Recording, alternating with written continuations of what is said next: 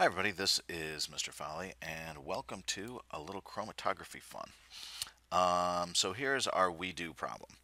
I have serine and the structure of serine, and I have glycine and the structure of glycine, um, and serine and glycine are both amino acids where serine is polar and glycine is nonpolar. Polar parts, nonpolar parts. Okay. The two amino acids are not labeled and must be identified.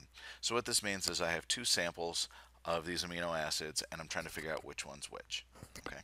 Explain why thin layer chromatography is more appropriate than paper chromatography in this case. Okay, so for A, what I think of first for paper chromatography is, so paper chromatography separates colored mixtures. And in AP chemistry, we usually look for our colored mixtures to be D block metals with single electrons. Okay, so the colored things I'm looking for are D metals with single electrons or iodine. Okay, so paper chromatography separates colored mixtures and whoops, these amino acids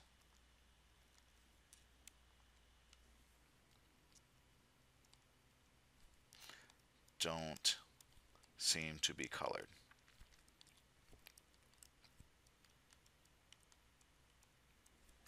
Thin layer chromatography can separate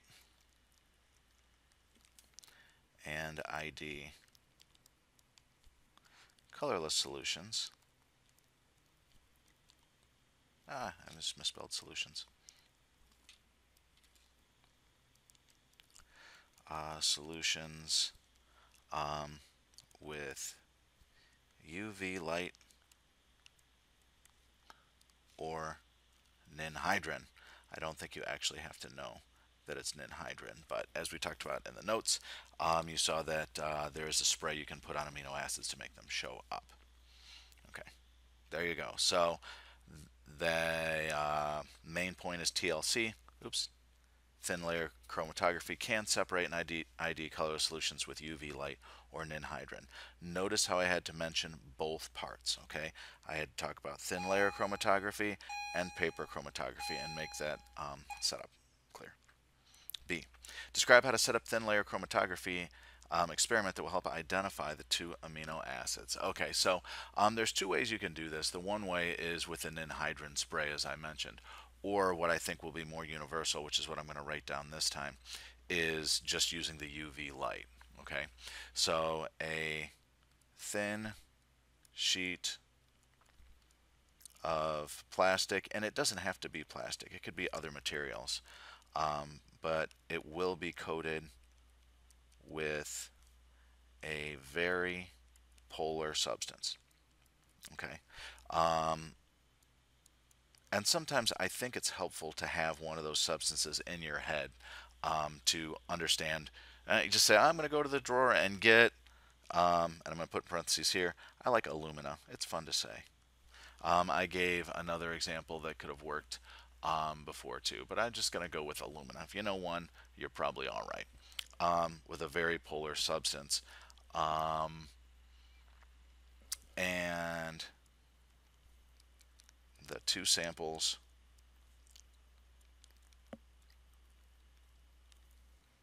are placed near the bottom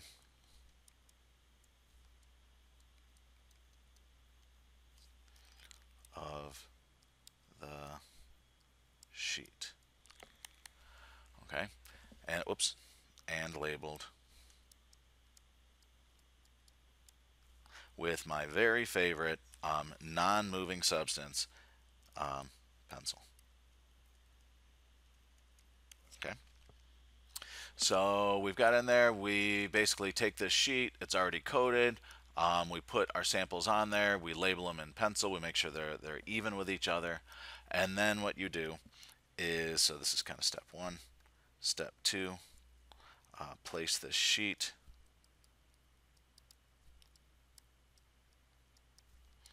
in a solvent that will fluoresce, one of my favorite words, in UV, whoops, that's a UV light. Just touching the sheet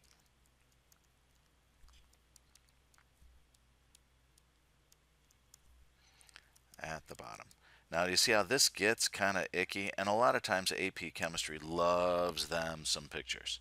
So this is where a picture would, and it might even say in the directions that you can draw a picture if you feel that helps. So here's, I don't know, the little beaker thing. Here's your thin layer chromatography. And you start just like that. Put a little lid on it, right?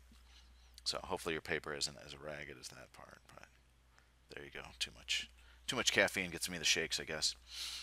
Testing at the bottom just below the label sheet. Okay. Then step three, time is allowed to pass, and this is where because we can't see to pass, we can see the solvent climbing up. Time is allowed to pass until the leading edge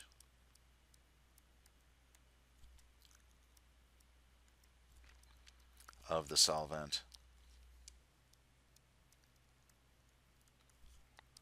is near the top. Okay. And then once you do that, step four,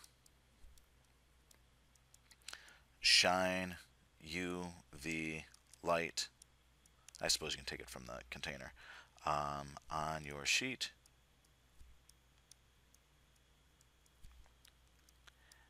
And mark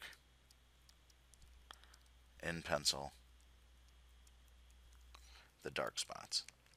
Now, this is where that ends the process of thin layer chromatography. The analysis is where you have to measure it and things like that. Or actually, what do those spots mean? So, shine UV light on your sheet and mark in pencil the dark spots. I guess number 5 is measure. I suppose we should do that. The distance of the solvent's travel and the samples travel from your original sample location. Okay, so there you go. I suppose 5 steps will be enough, and that's the part that we had to do for the lab itself.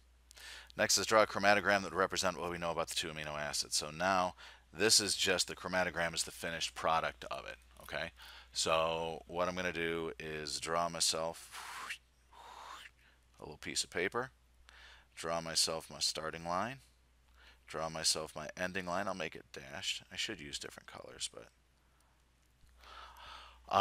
then I'm going to have a smaller, well, I'll put a little dot here and a little dot here, and I'll label this serine, and I will label this glycine. And serine, if you recall, was polar. So way back up here, we have in the question, serine and glycine are both amino acids, where serine is polar. Okay, so remember, serine is polar, and we have a thin layer chromatography where I have a super polar background substrate that it's stuck to. It's only going to move a little bit. A little bitty serine. Oops. A little bitty serine. Moved a little bit. Okay. Glycine, which is nonpolar, will move faster. It won't be as attracted to the thin layer that's super polar, so it will move faster. There's glycine. There it is. and that's it. And there's your chromatogram, and that's all you need to know. So I hope you enjoyed it. Toodles.